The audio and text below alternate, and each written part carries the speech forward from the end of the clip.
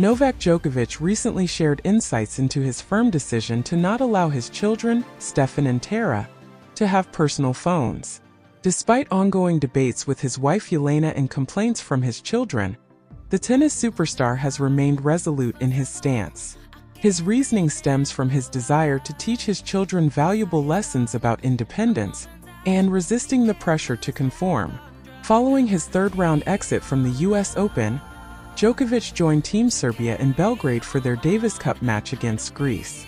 The 24-time Grand Slam champion delivered a remarkable performance in his opening match, dominating Ioannis Xylas with a swift 6-0, 6-1 victory in just 45 minutes.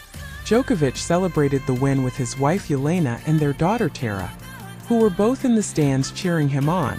Tara had just turned 7 earlier in the month, while his son Stefan will celebrate his 10th birthday in October.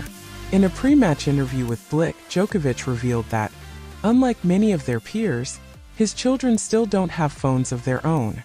This decision has caused some tension at home, leading to frequent disagreements between him and Jelena.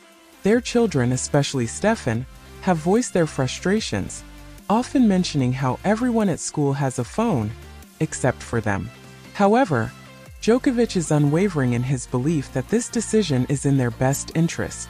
The tennis legend explained that his choice to keep phones out of his children's hands is rooted in his desire to teach them to think independently and not succumb to societal pressures. He doesn't want his kids to follow trends just because everyone else is doing it. "My children still don't have a cell phone, and my wife and I argue about it. The kids complain. Everyone at school has one except us. It's tough, and this affects other aspects of their lives too," Djokovic admitted.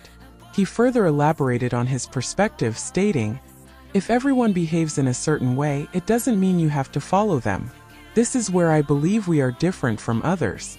We are stubborn and proactive about what we think is best."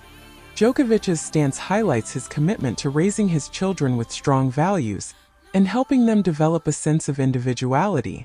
Despite the challenges and disagreements, he remains focused on teaching them that they don't always have to conform to the norms set by others. In a world where technology and social media dominate the lives of children, Djokovic's approach is a refreshing departure from the norm. His emphasis on teaching his children to resist the herd mentality reflects his broader philosophy of life, one that has helped him become a champion both on and off the tennis court.